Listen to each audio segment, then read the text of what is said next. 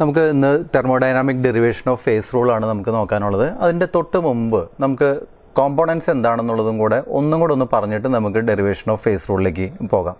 അപ്പോൾ number of കോമ്പോണൻസിൻ്റെ definition എങ്ങനെയാണ്? It is the chemically distinct ആയിട്ടുള്ള കോൺസ്റ്റൻറ്റ്സ് ആയിരിക്കണമെന്ന് നമ്മൾ പറഞ്ഞിരുന്നു. അതിൻ്റെ കൂട്ടത്തിൽ നമുക്ക് പറയാം it is the smallest number of the chemically distinct കോൺസ്റ്റിറ്റ്യൂവൻറ്റ്സ് by which the wall composition can be specified.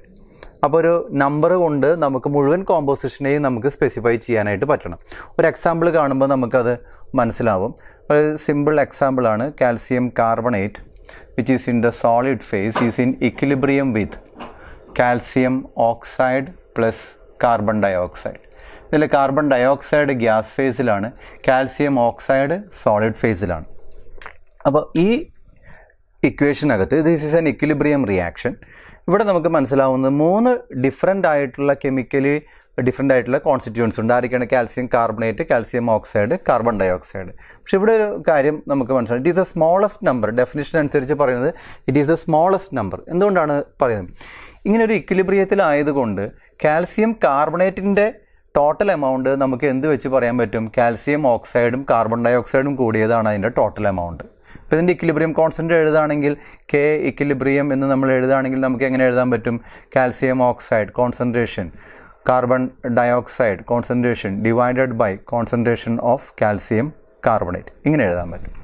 അപ്പോൾ ഇവിടെ നമ്മൾ പറയണത് 3 കോൺസ്റ്റിറ്റ്യൂവൻസ് ഉണ്ട് എങ്കിൽ ഇതിൽ ഒരു എണ്ണം ഒരു ഇക്വിലിബ്രിയം ഉള്ളത് കാരണം കൊണ്ട് the number of component C will be equal to 2 എന്ന് നമുക്ക് പറയാൻ പറ്റും.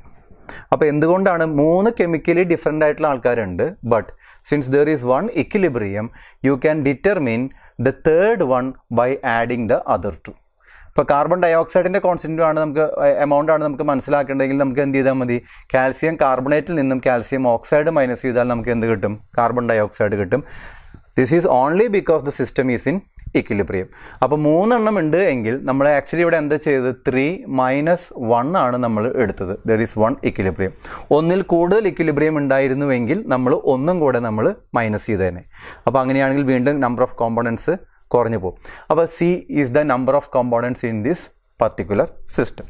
ഇനി നമുക്ക് തെർമോഡൈനാമിക് ഡെറിവേഷൻ ഓഫ് ഫേസ് റൂളിനകത്തേക്ക് വരാം.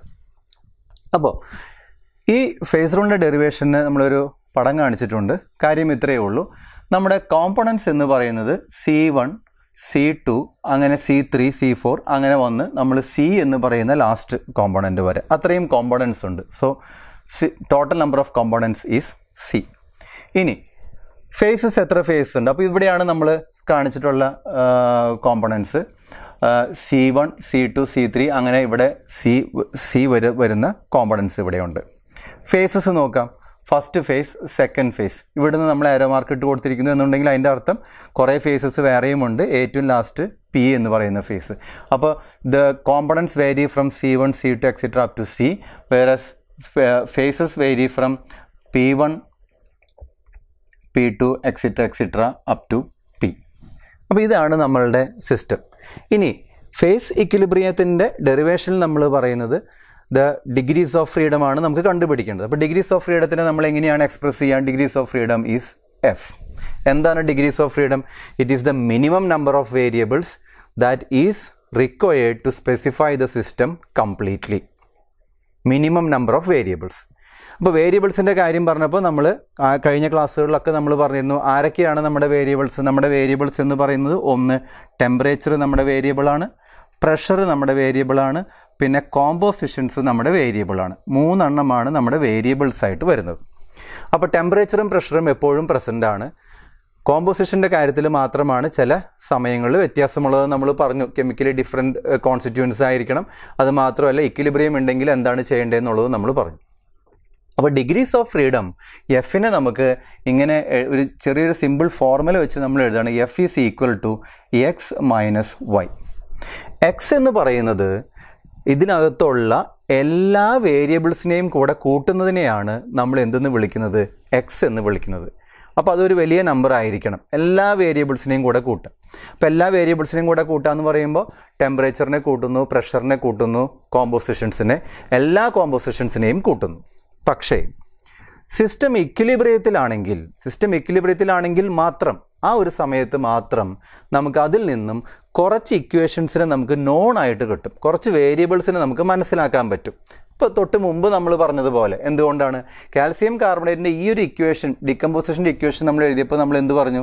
ഇവിടെ നമുക്ക് ഇക്വിലിബ്രിയത്തിലായതുകൊണ്ട് നമുക്ക് 3 കെമിക്കൽ കോൺസ്റ്റിറ്റ്യൂവൻസ് എഴുതേണ്ട കാര്യമില്ല, നമുക്ക് എത്ര എണ്ണം മതി? 2 എണ്ണം മതി എന്ന് പറഞ്ഞു. അപ്പോൾ if the system is under equilibrium, ഈ പറയുന്ന സാധനങ്ങളെല്ലാം ഇക്വിലിബ്രിയത്തിലാണെങ്കിൽ നമുക്ക് എല്ലാത്തിനെയും സ്പെസിഫൈ ചെയ്യേണ്ട, അത് വളരെ എവിഡൻ്റ് ആണല്ലോ. 2 സിസ്റ്റം തമ്മിൽ ഇക്വിലിബ്രിയത്തിലാണ് എന്ന് പറഞ്ഞാൽ സിസ്റ്റം 1 സിസ്റ്റം 2, അതിൽ സിസ്റ്റം 1ൻ്റെ ടെമ്പറേച്ചറും പ്രഷറും സെയിം ആണ്, സിസ്റ്റം 2വിൻ്റെയും ടെമ്പറേച്ചറും പ്രഷറും സെയിം ആണ്. അപ്പോൾ നമുക്ക് എന്ത് ചെയ്താൽ മതി? നമുക്ക് ഏതെങ്കിലും ഒരെണ്ണത്തിൻ്റെ ടെമ്പറേച്ചറും പ്രഷറും പറഞ്ഞാൽ മതി. അതേ കാര്യം തന്നെയാണ് നമ്മൾ ഇവിടെയും നമ്മൾ പറയുന്നത്. അപ്പോൾ F = x - y, where x is the total number of variables and y is the number of variables that gets cancelled if the system is at equilibrium. അപ്പോൾ ഇത്രയും ഒരു ബേസ് വർക്ക് ആയാൽ നമുക്ക് നേരിട്ട് എന്തിലേക്ക് പോകാം? നമ്മുടെ ഇക്വേഷനിലേക്ക്, ഡെറിവേഷനിലേക്ക് നമുക്ക് പോകാം. അപ്പോൾ ഇവിടെ ഈ ഇക്വേഷൻ ഡയഗ്രാം ഒന്ന് നോക്കാം. ഇവിടെ ഫസ്റ്റ് കോമ്പോണൻ്റ് ഉണ്ട്, ഇതൊരു ഫേസ് ആണ്. So this component is in equilibrium with this face. ഇപ്പോൾ നമ്പർ ഓഫ് ഫേസസിനെയാണ് നമ്മൾ വരച്ചിട്ടുള്ളത്. Better we start from here. C1 എന്ന് പറയുന്ന കോമ്പോണൻ്റ് ഇവിടെ ഫസ്റ്റ് ഫേസിൽ, that is in equilibrium with C1 it self. എവിടെയാണ്? സെക്കൻഡ് ഫേസിൽ. It is in equilibrium with C3. ഇത് C3 ആണ്. It is in equilibrium up to here. അപ്പോൾ ഈ ഫേസ് വരെ അത് എന്തിലാണ്? ഈ ഫേസിൽ വരെ അത് ഇക്വിലിബ്രിയത്തിലാണ്. ഇനി ഇത് C1 ഉള്ളതുപോലെ തന്നെ നമുക്കുള്ള മറ്റൊരു കോമ്പോണൻ്റ് ആണ് ഇതിലെ C2 എന്ന് പറയുന്ന കോമ്പോണൻ്റ്. C2 എന്ന് പറയുന്ന കോമ്പോണൻറ്റും ഇതുപോലെ ഇക്വിലിബ്രിയത്തിലാണ്. എവിടെ വരെയുണ്ട്? CC വരെ ഉണ്ട്. ഇനി എപ്പോഴാണ് ഈ പറയുന്ന ഒരു സെക്കൻഡ് ഫേസിൽ നിന്നും ഒരാൾ ഫസ്റ്റ് ഫേസിലേക്ക് പോവുക? അവിടെയാണ് നമ്മൾ വില്ലാർഡ് ഗിബ്സ് പറഞ്ഞ കാര്യം നമ്മൾ ഓർത്തിരിക്കേണ്ടത്. എന്താണ്? whenever the chemical potential in this phase of the first component is equal to the chemical potential in this phase, there will be a transfer of matter between these two. അപ്പോൾ chemical potential same ആണെങ്കിൽ മാത്രമേ ഇത് അങ്ങോട്ടും ഇങ്ങോട്ടും മാറുന്നുള്ളൂ. അപ്പോൾ ഇങ്ങനെയാണ് നമ്മളുടെ സിസ്റ്റത്തിനെ നമ്മൾ എഴുതിയിട്ടുള്ളത്. അപ്പോൾ ഇവിടെ നോക്കിയാൽ ഇവിടെ ഇവിടെ വരെ നമ്മൾ എഴുതിയിട്ടുണ്ട്. ദിസ് വിൽ ബി CC ആണ്. ഇനി നമുക്കിതിൻ്റെ ഇക്വേഷൻസിലേക്ക് നമുക്ക് കടക്കാം. അപ്പോൾ ഫസ്റ്റ് നമുക്ക് വേണ്ടത്, നമുക്ക് എക്സ് കണ്ടുപിടിക്കണം, അതിനുശേഷം വൈ കണ്ടുപിടിക്കണം. അപ്പോൾ ആദ്യം എക്സ് കണ്ടുപിടിക്കാനുള്ള ശ്രമമാണ് നമ്മൾ നടത്തുന്നത്. എക്സ് എന്ന് പറയുന്നത് ടോട്ടൽ നമ്പർ ഓഫ് വേരിയബിൾസ് ആണ്. ആരൊക്കെയാണ് വേരിയബിൾസ് എന്ന് നമ്മളിവിടെ പറഞ്ഞിട്ടുണ്ട്? എന്തൊക്കെയാണ്? Temperature, pressure, composition.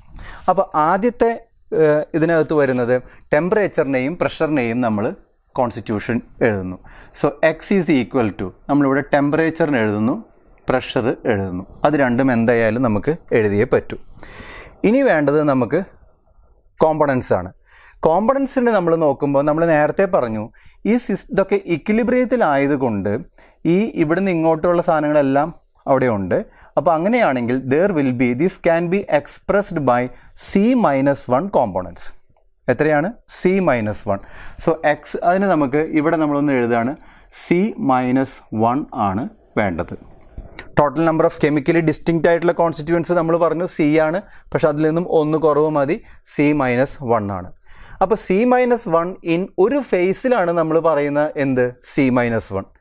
എത്ര ഫേസസ് ഉണ്ട്? നമുക്ക് P ഫേസസ് ഉണ്ട്. അപ്പോൾ it should be multiplied by P.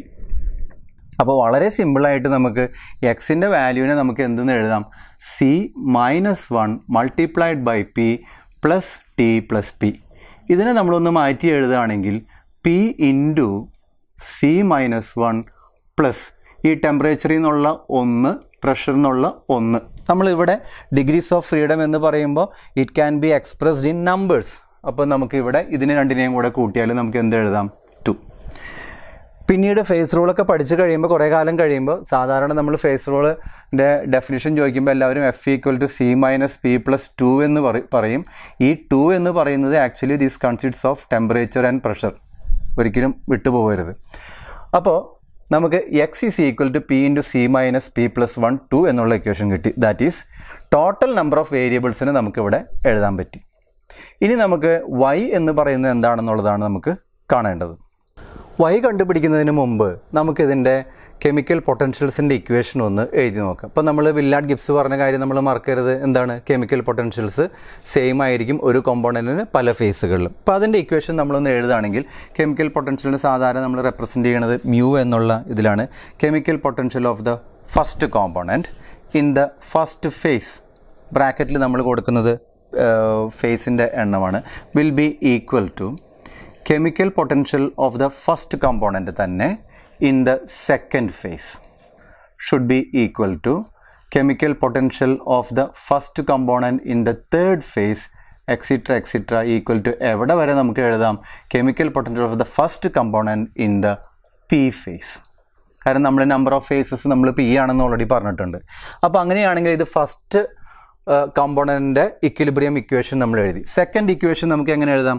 So second one is chemical potential of the second component in the first phase will be equal to chemical potential of the second component in the second phase will be equal to chemical potential of the second component in the third phase up to mu 2p. ഇനി നമുക്ക് എളുപ്പമാണ്, നമുക്ക് extra ഇട്ട് ഏറ്റവും ലാസ്റ്റത്തെ നമ്മൾ എഴുതിയാൽ മതി. ഇവിടെ എഴുതുമ്പോൾ നമ്മൾ എത്ര കോമ്പോണൻസ് ഉണ്ടെന്നാണ് നമ്മൾ പറഞ്ഞത്? സി കോമ്പോണൻസ് ആണ്. അപ്പോൾ അങ്ങനെയാണെങ്കിൽ we can write it S mu C in the first phase is equal to mu c in the second phase, which is equal to mu c in the third phase, etc. up to mu c p.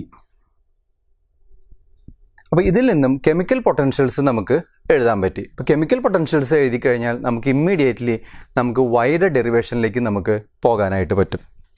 എന്താണ് വൈയുടെ derivation നോക്കുക.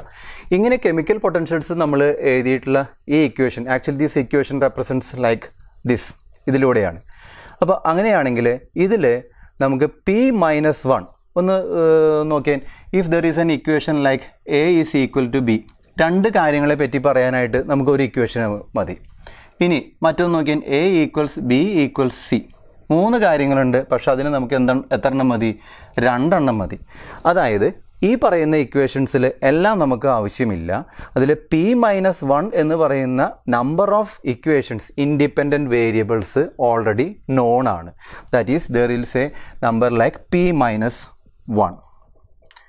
P-1 equations R non. ഇതിൽ തന്നെ P-1 equations non ആണ്. ഇതിൽ P-1 equations non ആണെങ്കിൽ എത്ര components ഉണ്ട്? നമുക്ക് C കോമ്പോണൻസ് ഉണ്ട്. That means C into P-1 equations are already non equations ആണ്. അത് തന്നെയല്ലേ നമ്മൾ Y എന്ന് പറഞ്ഞത്? That means Y is equal to എന്താണ്? C ഇൻറ്റു P-1 ആണ്. അങ്ങനെയാണെങ്കിൽ നമുക്ക് നേരിട്ട് ഇക്വേഷനകത്തേക്ക് നമുക്കൊന്ന് സബ്സ്റ്റിറ്റ്യൂട്ട് ചെയ്യാം, which will be F equals X നമുക്ക് ഇവിടെ കിട്ടിയിട്ടുണ്ട്, which is P into C-1 plus 2 minus C into P-1. So this will be PC